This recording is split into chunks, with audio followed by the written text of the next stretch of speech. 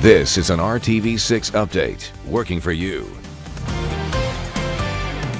Hello, I'm Amanda Starrentino, and these are your latest headlines from the RTV6 newsroom. A high-profile case will officially begin Tuesday in a Fulton County courtroom. A jury has been chosen in the trial of a woman accused of killing 3 children at a Rochester bus stop.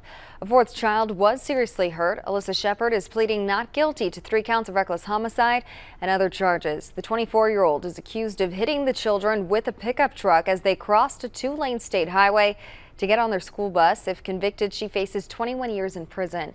6 women and 6 men have been chosen for the jury, plus 2 alternates. We know 15 seats in the courtroom have been reserved for the victims' families. Since the tragedy, the state has passed new laws improving school bus and bus stop safety. RTV6 is working to get answers for concerned residents of Nashville, Indiana, and Brown County. A big chunk of the city's downtown properties are going up for sale in 2 weeks. A man named Annie Rogers owned about a third of downtown Nashville's businesses, about 25 local shops. And when he passed away, his children decided to sell his estate. Residents, business owners, and elected officials are worried a buyer could come in and develop the properties. To try and help protect the businesses, the town council recently created new rules to make it harder to tear down buildings that are more than 50 years old. We talked to one shop owner who is staying optimistic. The spirit of Nashville is going to win out, and if someone buys it, they will buy it with the outlook of preserving it and helping Nashville stay the way it is.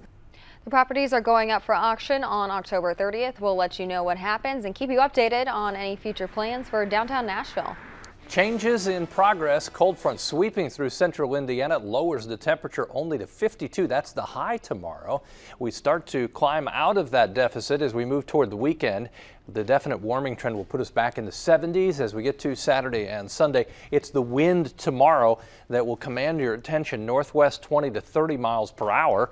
With mostly cloudy skies, you'll definitely need the heavier coat. Temperatures do climb above 60 on Friday, still dry. Slight chance of weekend thunderstorms. Better chance for thunderstorms early next week. Few of those may be strong as temperatures are into the low to mid 70s Monday, Amanda.